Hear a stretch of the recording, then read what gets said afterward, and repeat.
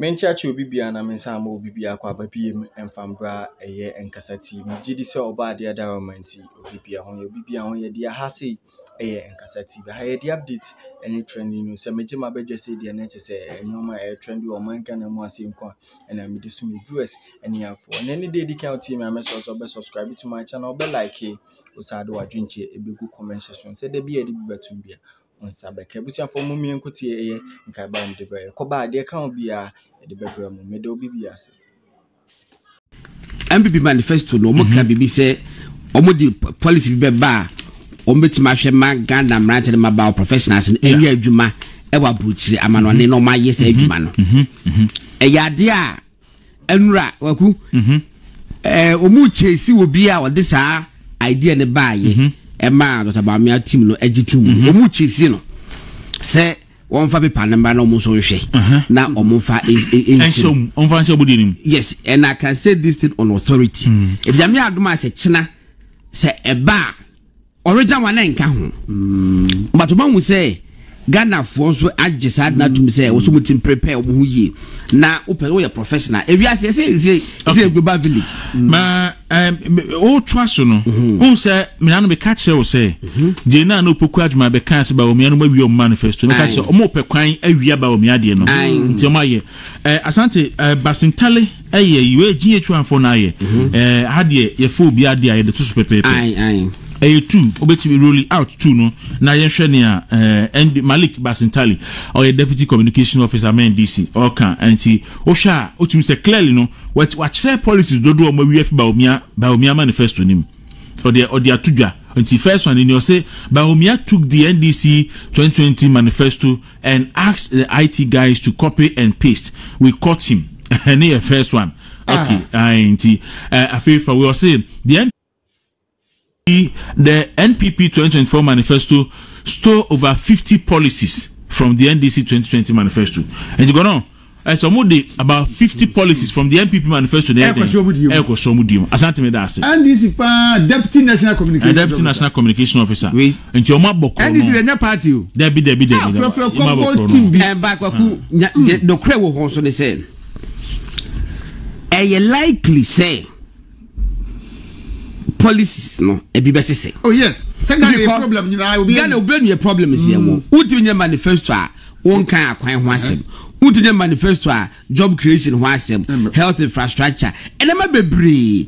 But nwanwa say e bu a wedding no e ba best say any approach obi a approach we be ma obi adwuma. Emrante adwuma obi a won approach. But Mahama ebe via MPP for you know word for word. Say be catch when I say Professor General Pokwaji man say MPP for every year NDC manifesto. We and was say manifesto do no ya no e vote buying manifesto. Let us mono na kaze mama you samba dada Ghana for amato abama mo so man kase ma de mu nyindi. We and was say I manifesto no mo wi akra no MPP for ntimi implement no say den ka NDC for be implement no. So what are you saying? Grammar and cancer. Aye.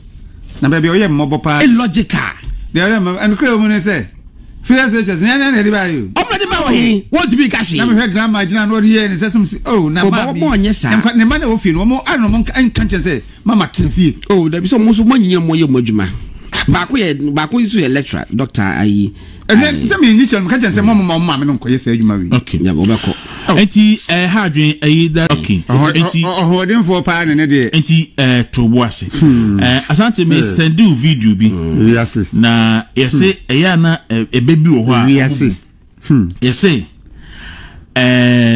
edabi a ata ne ata ene atakrata ede omontanta babu ani so mo kopenta kwadi na abrom kuduye na odabada na ho na otwatwe ne ho na ofrote afrakote no ono mu se betu biribi no na obredi adane obregu yo na wiase asante ma send you video bi fa video no etoso hodin for pa yenhwe se ebedu biribi no na obredi adane obregu asante philosophy su kwache fa video ni bra na yenhwe showing that the flag bearer of the new patriotic party is suffering from 3 serious ailments: prostate cancer, what they call acute kidney injury and a blockage in his coronary artery,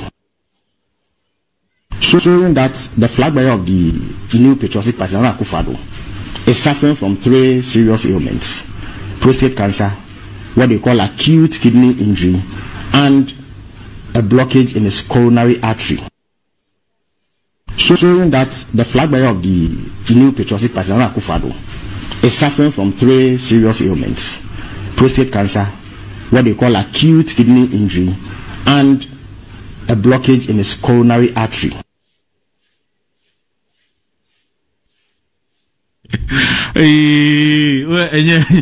Iti asante me da se ode aba o.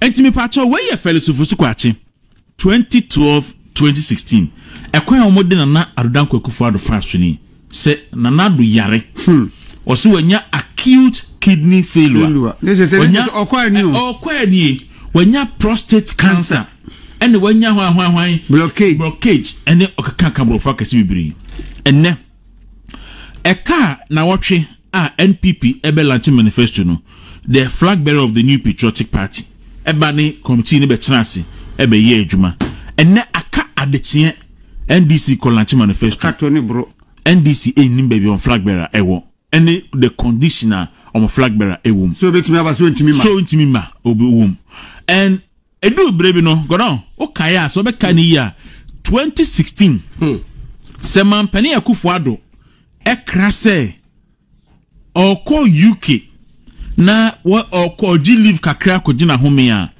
na NDC fo atiesim oyare okowu oyare okowu we di obibia betimi asi enom ne ade o se Mahama ko wan krobia se owo buo de magana fo a krobia ankana esanko no nso se na Akufo-Addo opposition na oye even opposition leader na okra Ghana fo no na nka se na former president Mahama ekra Ghana fo se ontiapo nti okohwe ne ho yare aba na Ghana fo nyina hu but fo so betimi afase ekode no asmogel de akọ ene ye de atui enti ene ye twen na by midday na emergency meeting na eden na akoso by midday o se by midday me bo midday and by 12 o'clock brain na premoto a na no premoto bre no se omo exechiri mu o se se premo no yitu na abrofo ne ba ekumase okay ena ese omode ebesi e mubo ebroni din am se eyi ho baabi baby esoja fo no ho baabi adum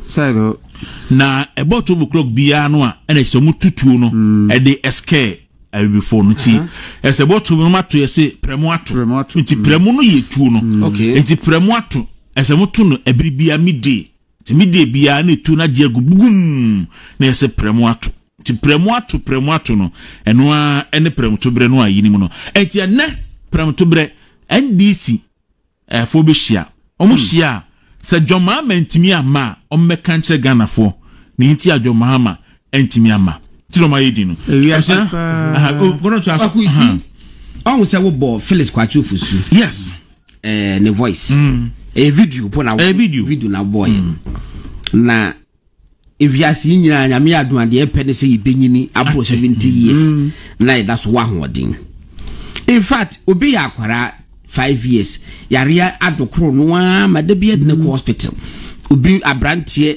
18 years 24 years or that's oko hospital ni ade ya ni atiti yi ya mfe akwoto table so hospital say ye hwehwe yi mu adia bibi we mu ye gide se ye ho odin Felix Kwachi Ofusu no ye ne kwoto hospital edne two tables so say ye hwehwe ni mu a obi hu issues awowo and they how old is Mahama and what this is 66 as I say Mahama so 58 58 to 40